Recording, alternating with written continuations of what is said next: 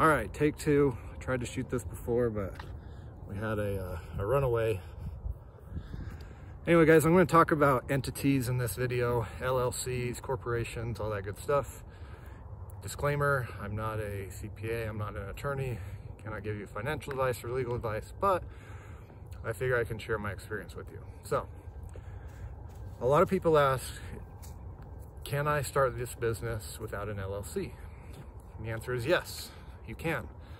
When I first started, I did not have an LLC. We would just sign the contract. I just signed my personal name and the client's name. That's how we did it. Later on, I did get an LLC. It cost me about $100 to set up.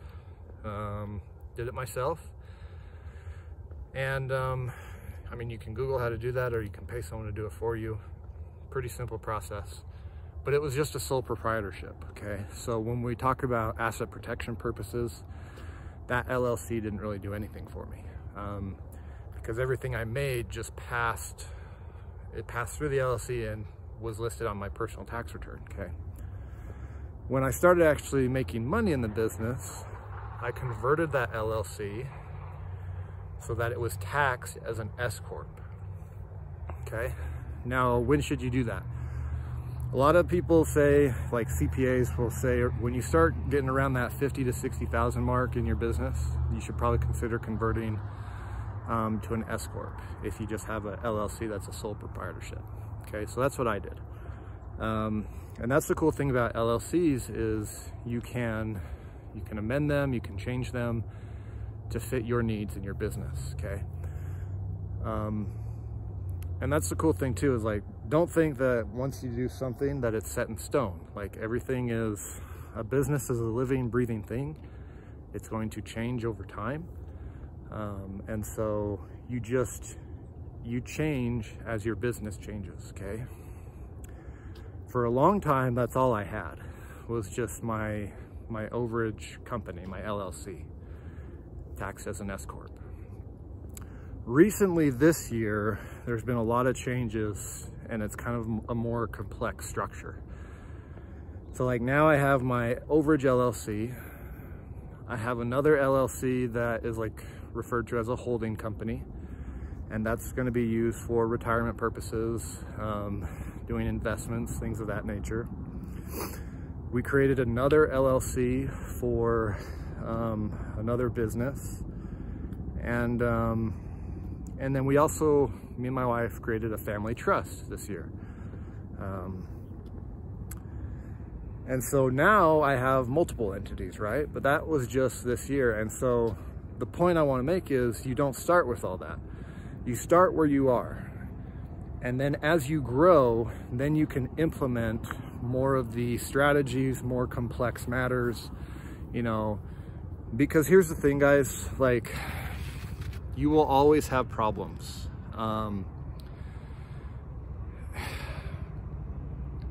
I've learned this recently. You know, when I was first starting out, I just figured if I can make 100K a year or 200K a year, I'll be set for life and I won't have to worry about money anymore and I'll be good.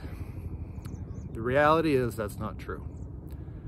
As you level up and as you make more, you still have money problems. Now, they're different problems. You're not worried about whether you're going to pay your bills. You're worried about having to pay 40 cents in taxes for every dollar you make, or something of that nature. Or you're worried about, you know, what happens if you know, a lawsuit, even if it's a frivolous lawsuit, comes against me, am I going to lose everything?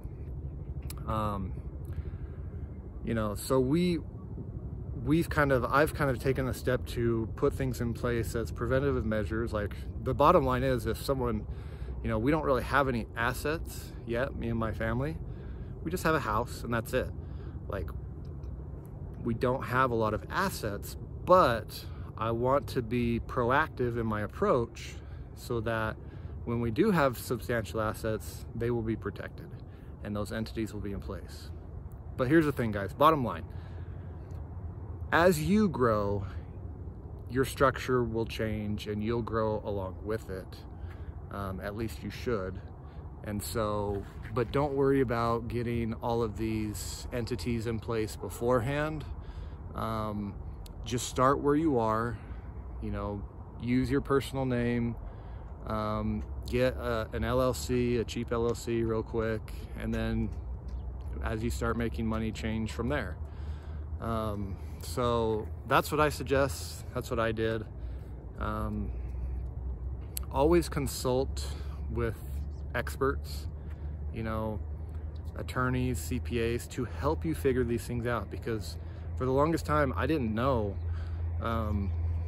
what all of these meant, what they did for you. But when you start getting successful and making money in your business, it's very, very important that you hire someone to help you figure these things out.